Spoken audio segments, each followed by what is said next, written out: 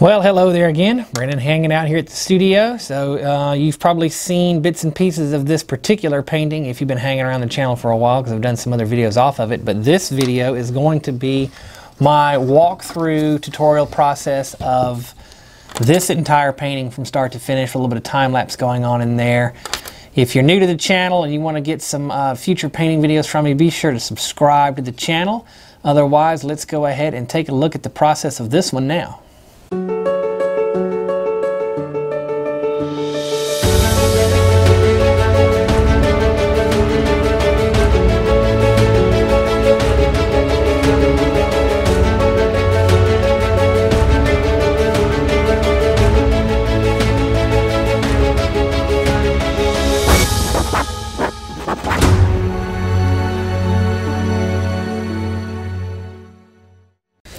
Well, now it's time to get another painting going, and this time around I'm actually going to be doing a painting for my mom's birthday.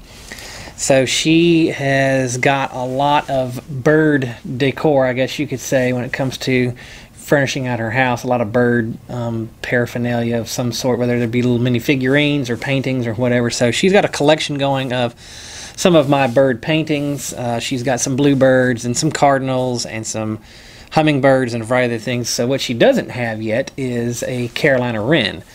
So I'm going to be doing a painting this time around for her on a Carolina Wren, and I've decided to do a little bit of a scene here with this wren sitting up front with sitting on top of a post, like a fence post, old fence post, or do a little bit of an old barn in the background, maybe a dogwood tree sitting in there, and just some background trees out there. So if you've looked at much bird photography, I should say, you'll see that there's a lot of photos out there, like Audubon societies, social media, and people that do bird photography, where the background itself is completely out of focus and just kind of blurry, and the only thing in focus is the bird.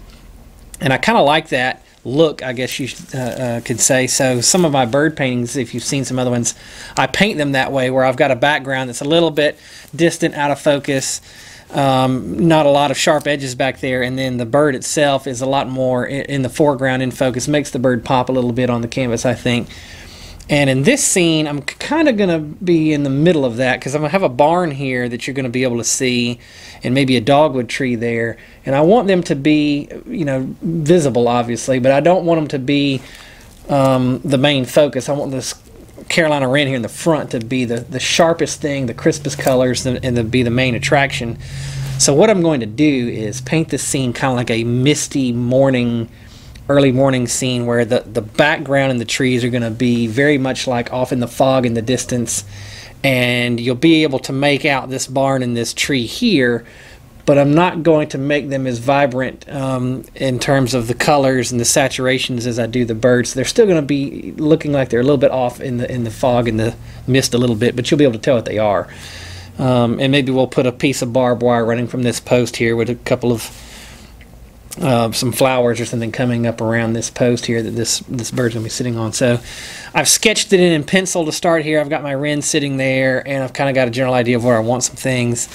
So we're going to get started on this painting. This is 16 by 20 canvas here. We're going to be doing this one in acrylics, and I may play around with some new mediums that I've got here from my acrylics that make this drying time a little slower, so we can do a little bit of this misty, foggy kind of background with some of these acrylics, and hopefully we'll be able to fade them and blend them. Maybe not quite to the level I could oil paints, but we'll see what happens. I've never used these mediums before, so we'll see what we get. The first thing that I'm going to do, which I do on almost all of my paintings, is I'm going to do a blocking in layer here in acrylics, and I'm going to be using my least expensive, I guess you could say, acrylics to do my block in layer, and then I do all the rest of my finishing out and detailing of the painting with better stuff. So right now I'm going to be using, these are just some basic Masters Touch acrylics, stuff that you can find at places like Hobby Lobby and Michaels and things like that. The entry-level acrylic paints, because all I'm doing here is a background layer. So right now I'm going to try to get in the bulk of this background of what's going to be a foggy or misty looking distant tree line that'll be barely visible at all. So I'm mostly going to come in here to start with A lot of titanium white with a touch of black and just a hint of this brilliant purple, just to add a little something to it. And I'm going to be using a rather large brush here to just get this background covered. So we're talking a 2-inch.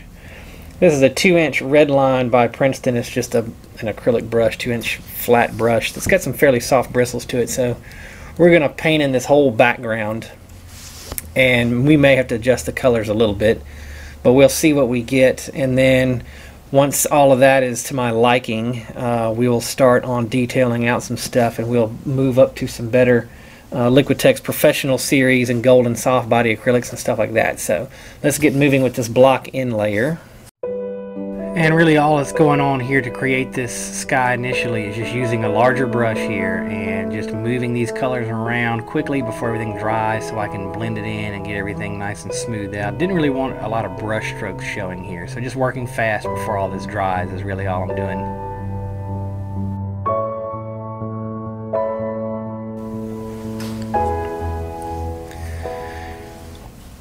So I'm going to try to block in this ground down here, and it's mostly just going to be a grassy kind of meadow looking deal, but again I want to give the appearance that a lot of that is kind of off in the distance, and then we've got like this foggy misty morning kind of thing going on.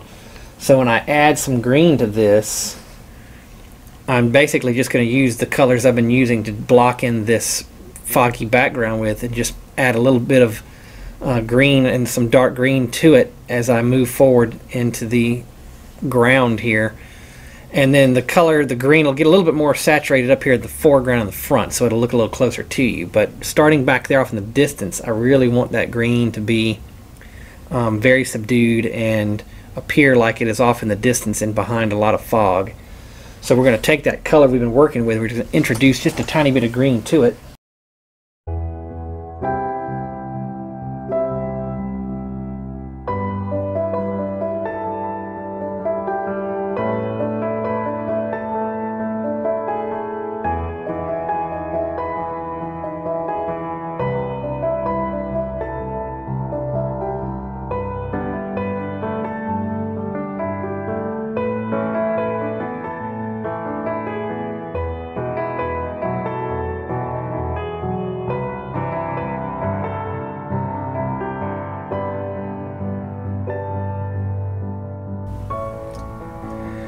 And I could tell pretty early on here as I started to put this grass color in that it was a little more saturated than I want. So you see me kind of adding a little bit of that foggy sky color to it there along the edge of the horizon to try to dull it back out a little bit. And then here in the foreground as I move forward, I really bring up the saturation of the green and the darkness in some areas, because I want that obviously to appear a lot closer to you.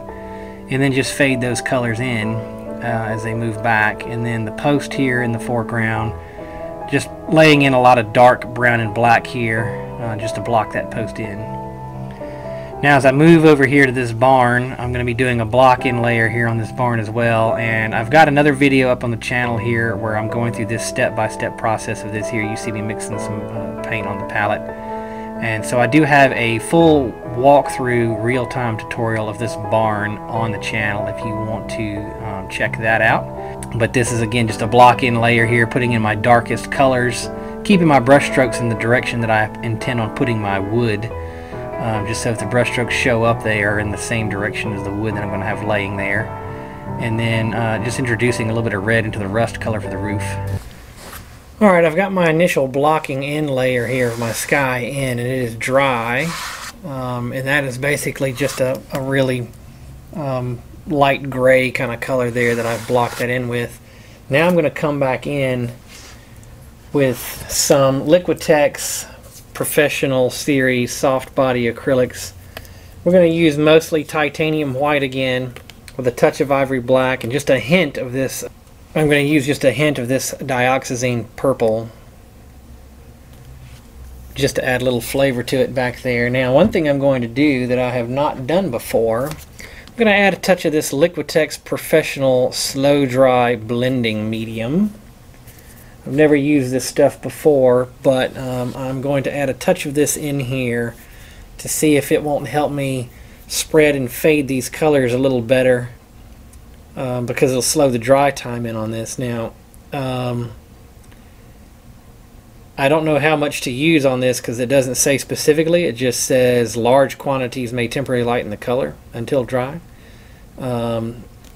So I guess the more you add, the slower the process. So we're not going to add much. We're going to just put a couple drops in here. What I'm going to do here is mix some of this on my little Rubbermaid lid here. So we're going to drop in some of this titanium white, just a little bit of that black and a little bit of that purple. Now let's take this slow drying medium here. Let's give ourselves just a couple drops in there, not get too carried away. That was probably 5 drops of medium.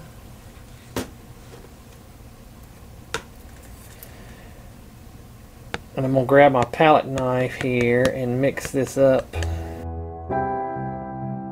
Now I'm using a wash brush here, bringing in this color here for my sky and my fog here, just so I can create a misty looking effect with it as I kind of blotch it in there with that particular brush. And I just wanted to change the color up a little bit, just to make it slightly warmer.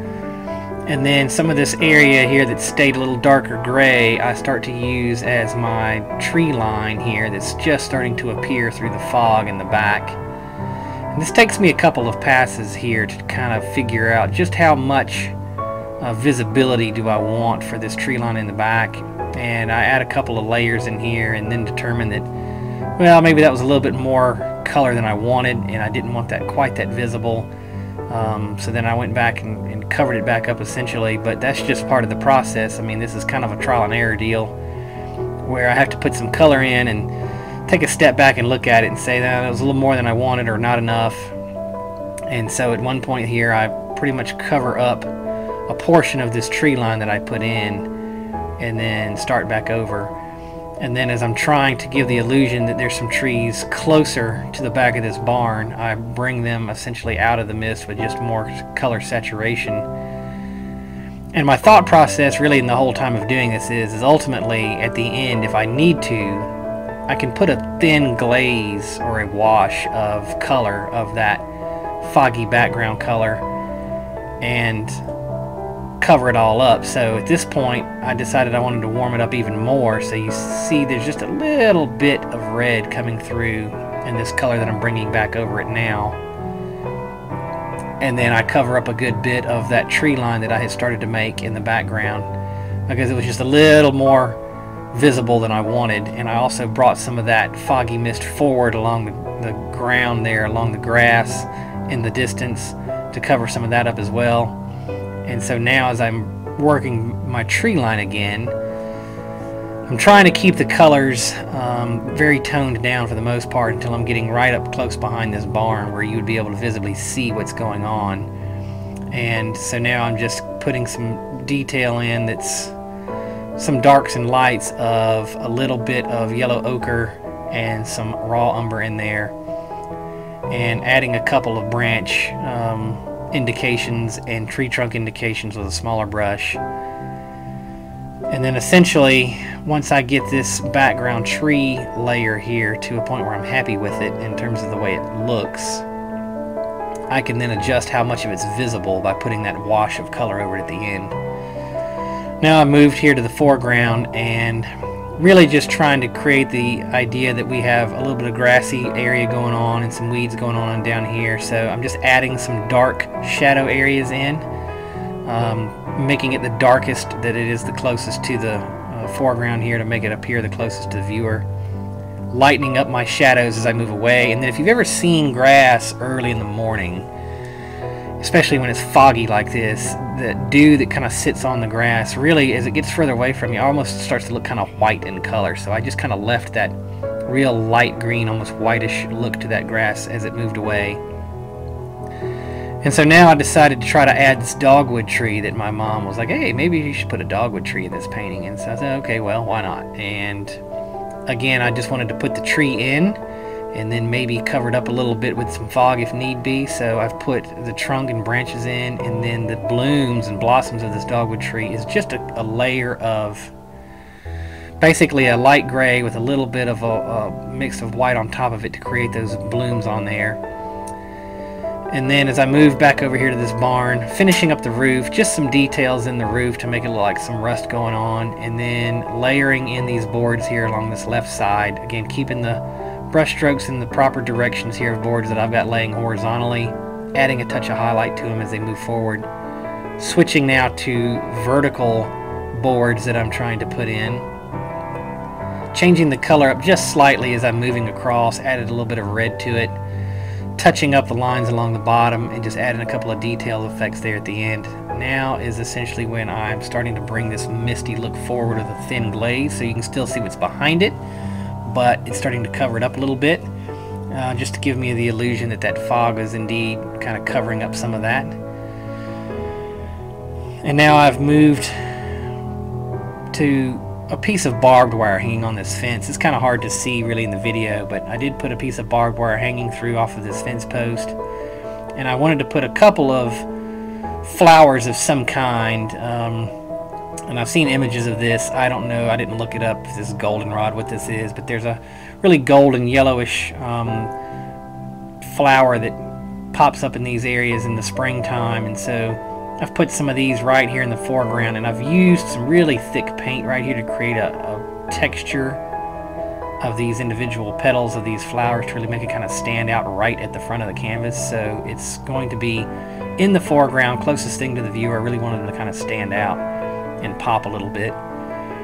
And then to fix this fence post here, just putting in darker shadow areas and then layering in lighter wood grain highlights. Just making a couple of passes of that process to create what looks like an old wooden fence post right here. And it's really pretty simple. You just kind of alternate between your lights and darks to create shadows and highlights to create that effect. Adding just a touch of green in there to give it a little bit of a mossy looking color to the wood in a few areas.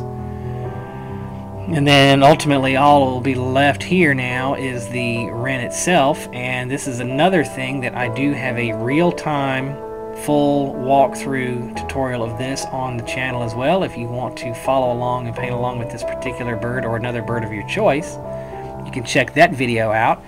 The process here is the same as anything else I've done. It's just a layering process, blocking it in with my darkest tones, and then now you see me working back in all of my lighter highlight areas and details of these feathers and the tail. And it's just a matter of going to smaller brushes, spotter brushes now, detail brushes, to work in these tighter spaces and adding in the highlights when I need to add them in and creating this feather look until I finally get to the point where the painting is finished and I have a product that I'm happy with and I'll be delivering to my mom for her birthday this year. So that is a finished product.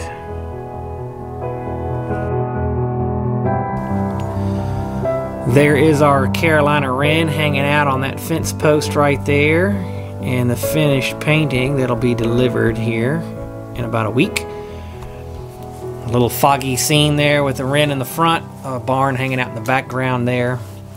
We're going to call it a wrap on this particular painting. Until next time, happy painting everyone.